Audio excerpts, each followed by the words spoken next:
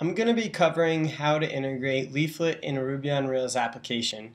I'm just going to do the bare minimum setup, and I'm actually going to emulate the Leaflet start guide, which is basically just a map with a marker.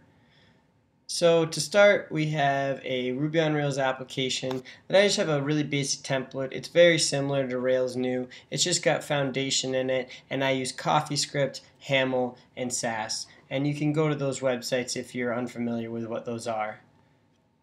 So to start, I'm going to make a page controller so that way we have something to go to on the app.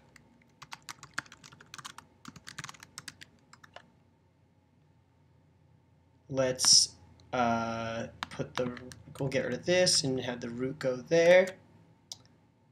And then if we go back to the tutorial guide, you can follow what you need for resources. What you need is the style sheet, the JavaScript, and an ID, a div with an ID of map, or anything really, but we're going to go with the map just like they have. And what this is just converting HTML to Haml so I can use my preferred syntax. Okay. And we're going to put these in the application layout. And you want to put these before the application resources because I like to put third-party libraries. Generally speaking, you want to put third-party libraries before your application resources, or you require it at the top of your application resource. So now we have Leaflet loaded up. Now we need to go to the page map, and let's get rid of this, and we'll just put a div with an ID of map. Perfect. And we'll go to the stylings, and let's give this a width of 100% and a height of 600 pixels.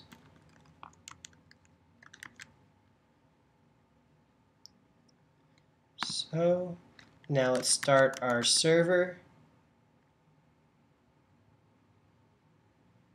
and let's see what we have going. Nothing. Oh, and that's because I need to follow the instructions that they give you, and I need to initialize the map.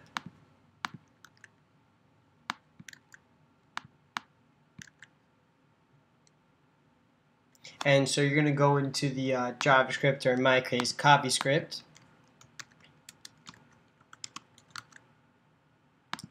Let's actually get rid of it. I don't like the syntax that compiler gives me.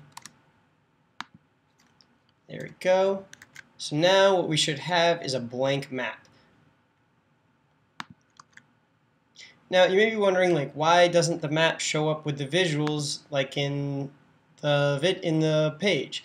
But that's because there's two elements to the map. There's the actual mapping library, which is Leaflet, and then there's the tile layer. And the tile layer confuses a lot of people, especially because Leaflet's very integrated with Mapbox, and people think you need to use Mapbox and all these things. So what I'm going to show you is how to set up Google tiles with this map, because one, it's free, and I just know how to use it because I've used it for my mapping applications.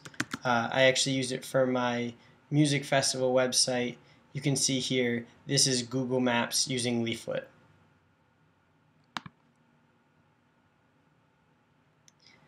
So now that we have that in there, we need to get Google Maps set up. So there's actually a awesome gist out here called Leaflet Google.js that integrates Leaflet with Google. Obviously, Leaflet Google.js.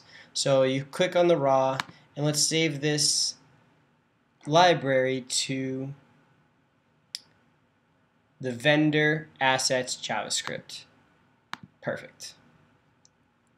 So you'll see vendor assets JavaScript Leaflet Google. Now we have to go to our application.js and require Leaflet Google. Now, there's one more part to the integrating Google Maps. You need to actually have the API from Google to load Google Tiles. So I'm on Google's developer page, and here is a script with the API in it.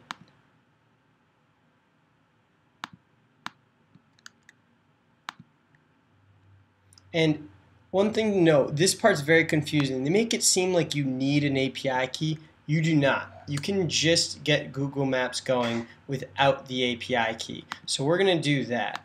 I think that's just because they want everyone to use their API. I'm not quite sure, but you do not need the API key. Not for this example at least. So you're going to go to the application layout, and you're going to put that right next to your Leaflet JavaScript CDN. Perfect. So now let's go back to the coffee script where we initialize the map, and now we need to add the tile layer to this map. And you can see on their start guide they add the tile layer here. They're using Mapbox and I'm using Google. So to add Google in this interface, you need to type this.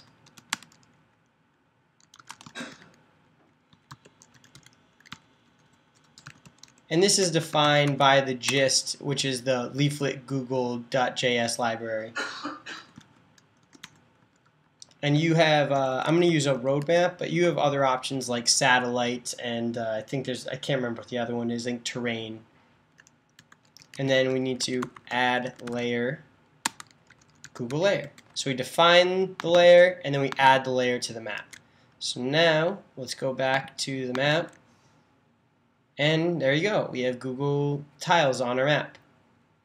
So let's just add a marker, just for posterity's sake. Let me just take their code. Once again, using the compiler, we use the JS to coffee.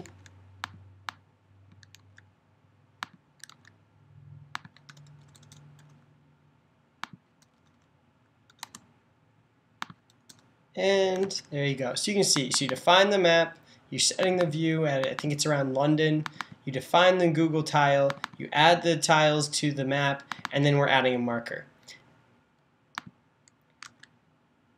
Now, you saw the marker flash and then it went away.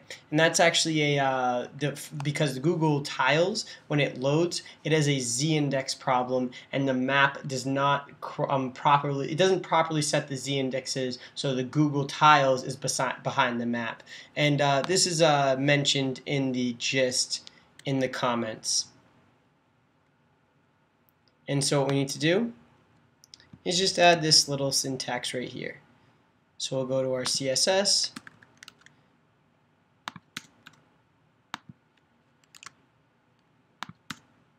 I'm just making it into Sass.